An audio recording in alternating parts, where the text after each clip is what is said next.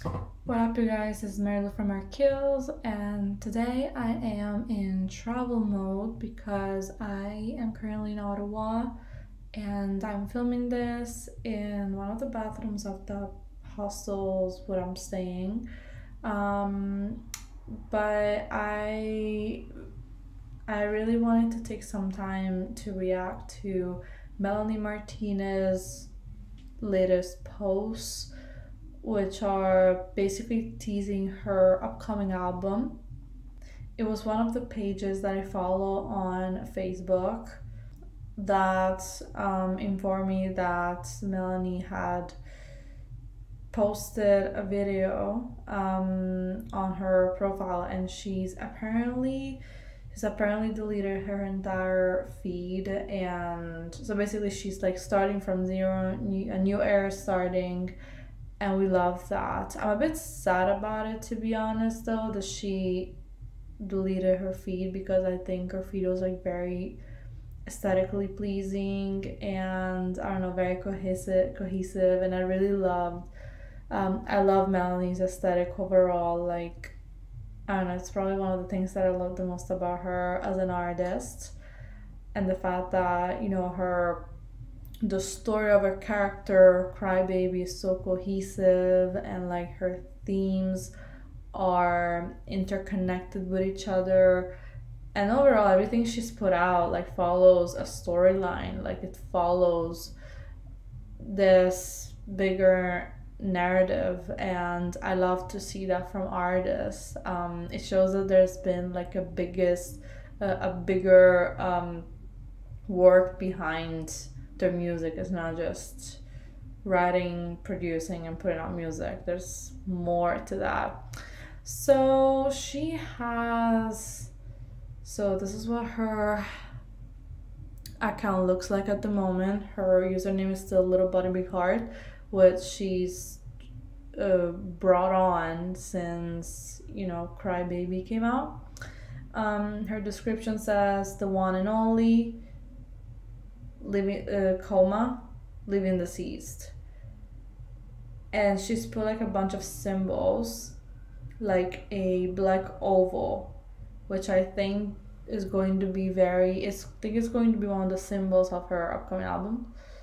And her profile picture is a pink butterfly, which reminds me of Rosalia. I think that Kali Uchis also used the butterfly for her upcoming album Red Moon in Venus. I hope that not every artist is going to start using the butterfly from now on, but I do think that Rosalia kind of initiated this, because it's just strange that everyone will go for this right now.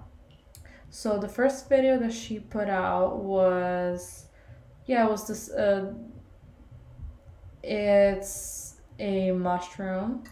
It's Melanie singing about death and how she's, dead basically. And there's sort of a mushroom, and then on the mushroom we see the words R.I.P. Crybaby. And then the next picture is the picture of the pink butterfly. Her second video was, it's another animation, and the description says the nucleus of creation. We see, yes, the animation of, I guess it's an egg, like a human egg, the ova. And then the next picture is, sperm. So it's definitely, it symbolizes birth and conception. She indicated portals as the location of both posts, and which people think that's going to be the title of her new album. So what do you think about this? So first of all, I'm really excited. I loved Crybaby, and I loved K through 12. And I loved them, I loved them equally. Like I don't think that K through 12 is like worse or better than Crybaby. I think they follow like a similar storyline, and K through 12 is clearly an evolution of Crybaby. Like there's some progress there. I don't expect any less from this third album, and I have like very high expectations. Now, Melanie, let's say a Crybaby and K through 12, like, yeah, so Crybaby's born, and then she goes to school. So they kind of have like a similar aesthetic, you know, this pastel pink colors, and they're very like baby like very sweet and innocent, and like their aesthetic is very childish. It's purposefully childish.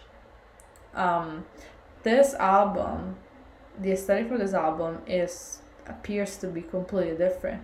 It's much more down to earth and much more realistic, you know, like the butterfly, like the earthly butterfly, and the you know, the concept of fertilization, and you know, like the picture of the sperm. Like these are very down to earth, and the colors are very dark.